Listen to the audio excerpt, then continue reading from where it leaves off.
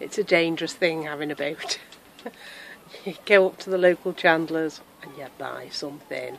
This apparently is where they started the D-Day landings from. Unbelievable, really. So, we're going to go in to Todd Navigation in High Street, Bangor, and we're looking for... Maps and... more maps. You landlubber. Charts and more charts. It's more like it, you salty dog. Come on.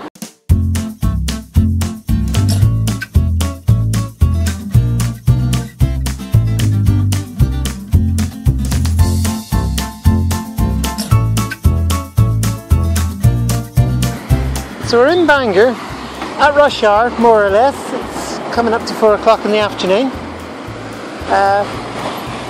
It's a nice enough little town. But near the marina we find this. We don't know quite what it is. It's like a little bandstand for a one-man band. You certainly couldn't get an orchestra under it. Probably, as long as you promise not to sing. With all these sail motifs that you see, you'd think there's a marina nearby somewhere.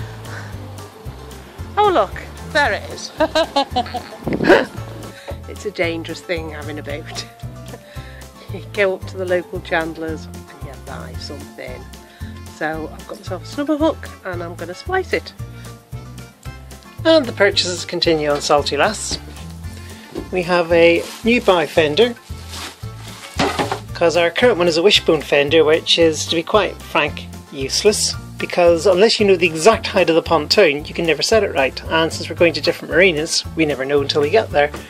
A new pair of binoculars to replace my broken ones. These ones have a compass built in. Meanwhile, Gaynor is pleasuring herself with a anchor hook and some nice nylon line to go with it, which she is going to splice. And I'm going to be making a... Oh, hang on. And I'm going to be making a snubber hook. Okay, this is the latest addition. This little beauty here is a chain hook, and it is for 8mm chain, which is what we've got. And Gaynor has spliced it to this 5 or 7 metre length of nylon, whichever it was. And the idea with this is, rather than trying to tie a rolling hitch to act as the snubber, we can simply take the chain. Just stick it through like that. And you're done. It's on. Yep.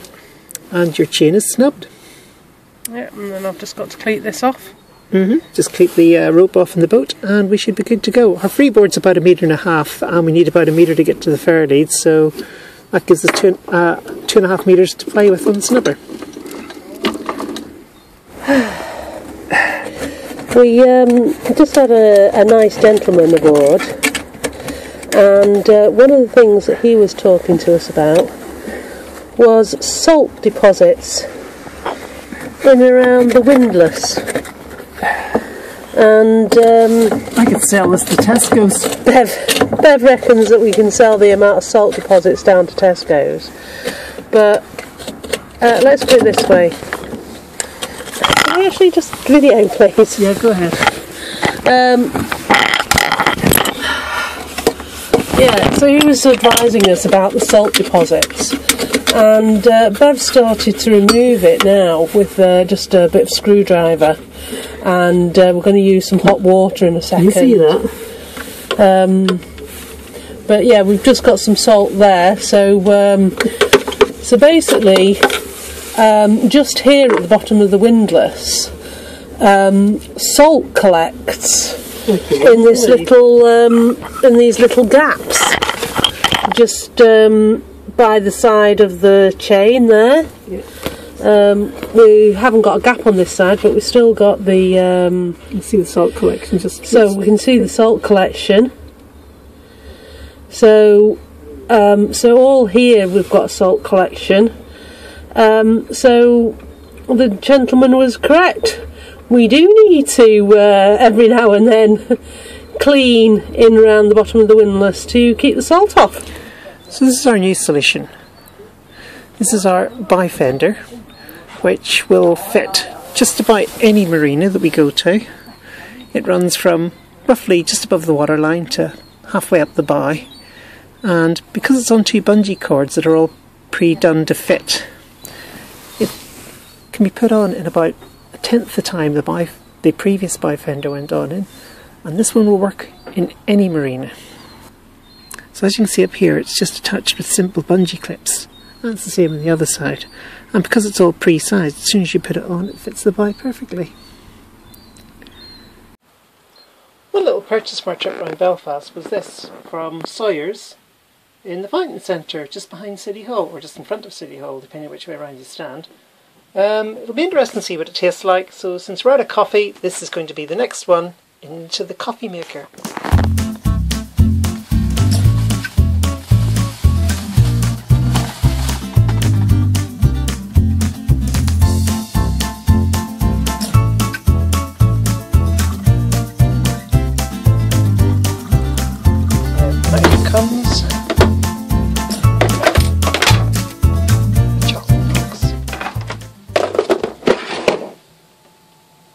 When you come out of the marina, which is just around this corner, you can either go up that street or that street. Supermarkets and food shops are up there.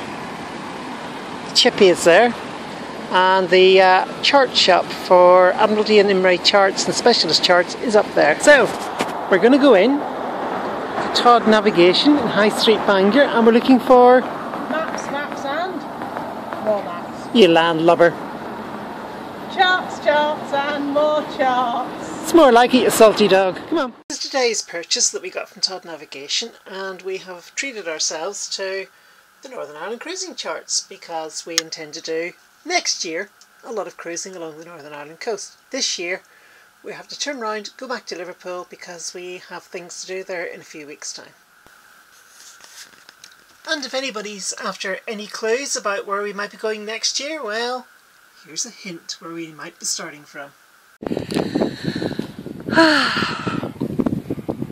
Bangor Marina can take up to 500 yachts and is a 24-hour operation, which means that you can come in at any time. Which is really useful, really, because there's not all places are 24 hours, but this is one of the ones that are 24 hours. We came in at night. We found that beacon easily enough, but it was very, very difficult to see the entrance because the entrance is very, very close to the shoreline. And you've then got to come in and come around this piece of old pier that's left over. And then when you come around here, you've got to make a sharp turn and go down that way toward the houses in the distance, and then when you get down near that walkway that you can barely see and the boat, you make a sharp turn to the left and go down that way toward your pontoons. It's hard to think that it's actually from here that they started the Normandy landings. This is Belfast.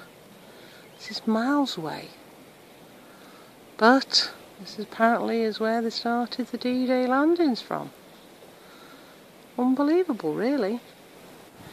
And this is the plaque that they've used to commemorate it.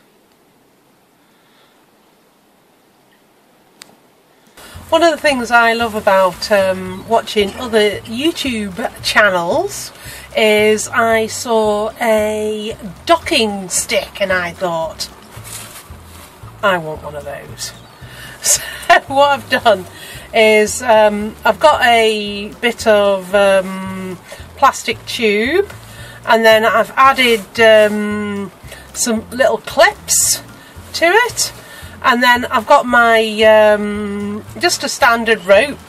This one's a 14mm standard rope that goes through, and then I've just put this little marker just so that I know that I need to be doing my bowling in around there. And then what I can do is I can just clip it to my stick, my boat hook, and then I'm ready to go. And then what I've also done is I've put another marker just here, and basically that's where it should go through the fur lead, the middle fur lead, and it should be suitable to go. So let's go see how this all works out. Okay, go.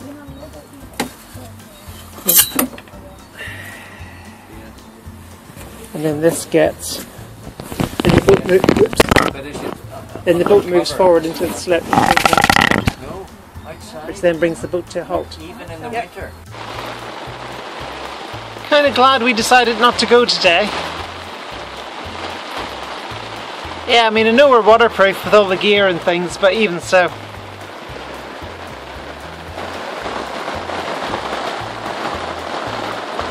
I think it's definitely time for the coffee pot to go on.